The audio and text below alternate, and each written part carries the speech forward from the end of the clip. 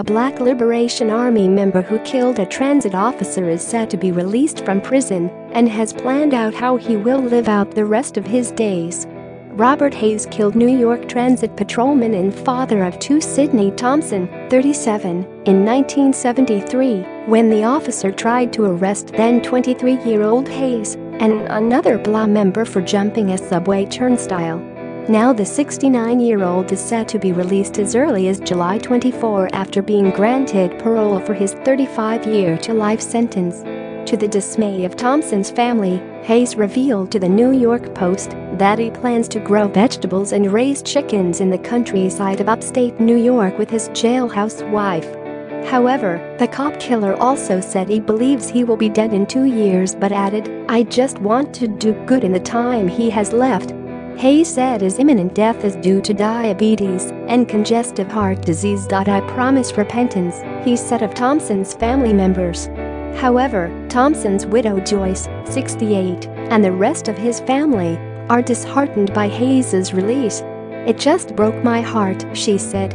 "My husband was killed because he stopped somebody from jumping a turnstile. My husband was killed for 15 cents," she added. Hayes has been in prison for 44 years and denied parole 10 times, according to the Department of Corrections and Community Supervisions. After killing Thompson in 1973, he fired at 5 officers who found him in a BLA hideout using a sawed-off shotgun.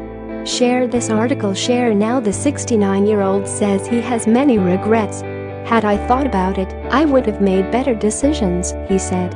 Speaking to the Post, Thompson's son, Stephen, 51, said, "He's saying he's sorry. That's hard to believe. He assassinated my father. He should not get out of jail," Stephen, now a Virginia deputy police chief, said.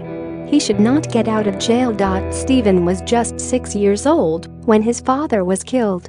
"I just hope that not every day for the rest of his life, which I hope is short, that he thinks of my son and daughter who grew up without a father and of the grandchildren my husband never saw," Joyce said.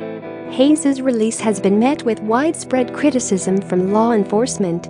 Michael Powers, president of the New York State Correctional Officers and Police Benevolent Association, said, "It is a travesty that yet another murderer who killed a member of law enforcement in cold blood will be turned loose on the streets to reintegrate with the public, whom his victim gave his life to protect."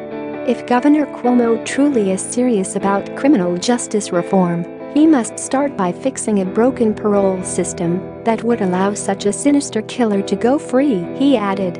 Patrolmen's Benevolent Association President Patrick J. Lynch said, "Robert Hayes didn't just murder a hero police officer, he also tried to kill 5 more cops when they showed up to arrest him."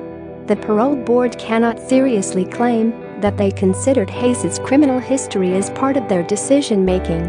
If they had, they would have realized that he is a ruthless killer who no New Yorker wants living on their street.